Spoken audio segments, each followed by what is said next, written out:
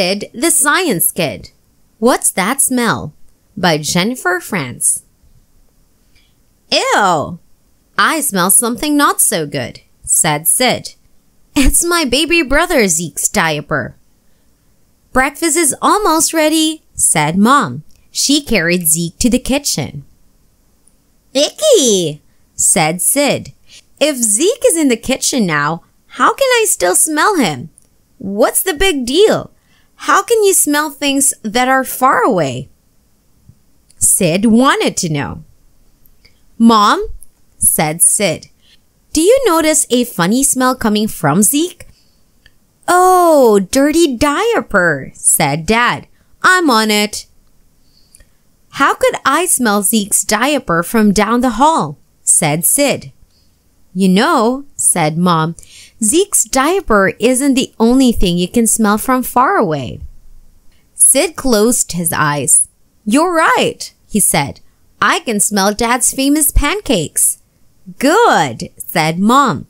It's time to eat breakfast before you're late for school. At school, Sid asked his friends about smells.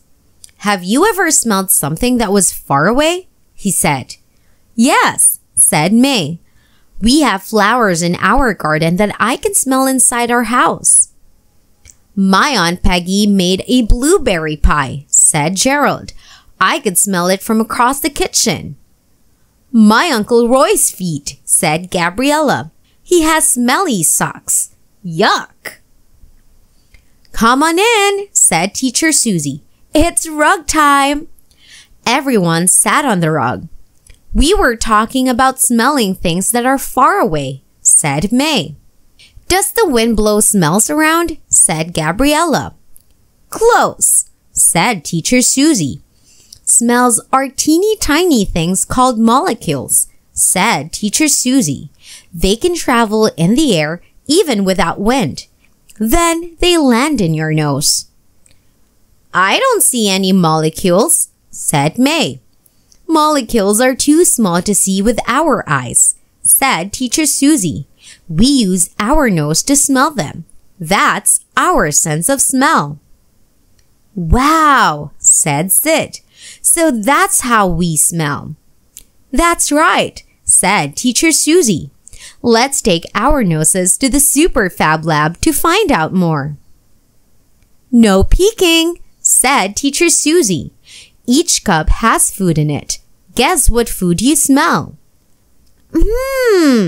This one smells like Grandma's cookies, said May. Cinnamon. This one smells like the movies, said Gerald. It's popcorn. This one smells a little spicy, said Sid.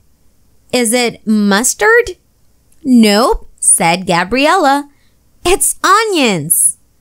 Back at home, Sid smells something nice coming from the kitchen. Flowers, he said. Good job, Nose, said Sid. I'm sure glad you can smell molecules, even ones from stinky diapers. Laughternoon, a good time for some smelly jokes. What did one eye say to the other eye? Don't look now, but something between us smells. What is something you can watch that also smells? Smell-o-vision. How do you stop a fish from smelling? You hold his nose.